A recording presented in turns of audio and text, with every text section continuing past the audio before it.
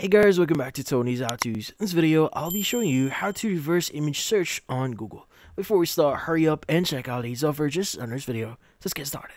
So, if you want to use reverse image search here on Google, well, using it is fairly easy. So it's really easy to use on your desktop as well as in your phone. So how do you exactly start using it? Well, first things first is you want to go to google.com. So just go to google.com here, and this will have the necessary tools for you. Now, there are multiple ways for searching images. Now, if you already have an image that you want to search here, what you could do is you just need to click on the camera icon here. It's going to say search by image. It's going to allow you to either drag or upload the file in here. So for example, let's go and click on upload a file. And just choose the file that you want to basically search here.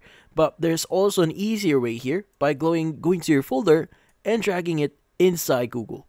Now, once you upload or drag it in there, it should now start the search. As you can see here now, these are the results of the search.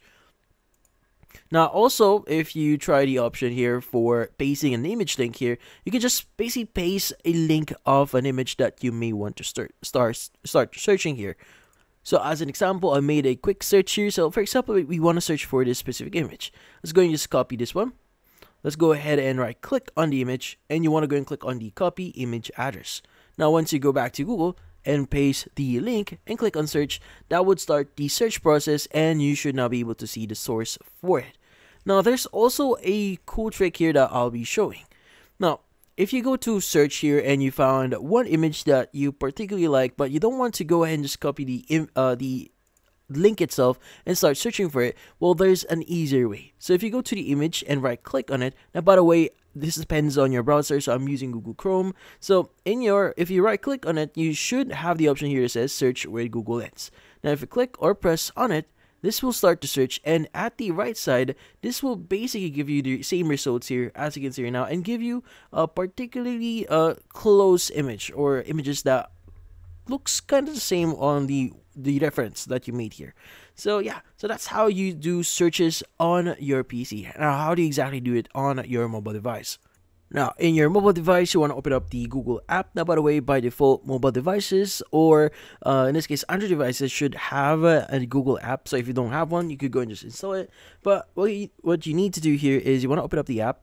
And at the right side, you have your camera icon.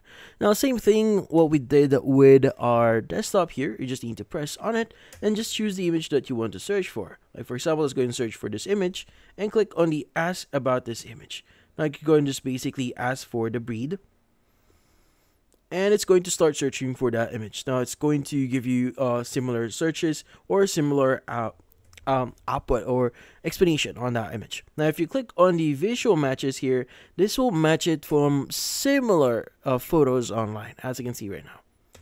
So what is the other way of searching for or using images here? Now, if you actually go and search for one, like for example, let's go and just search for a cat. It should give you the results here. Click on images. Now, if you want to search a specific image that is already in here, what you need to do is you want to go and open up the image. Let's go and click on it.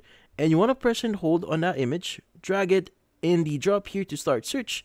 And same thing, it will open up Google Lens here and should allow you to see different search results or even visual matches. But that's about it. So if you found this video helpful, hit the like and subscribe button and watch our next video.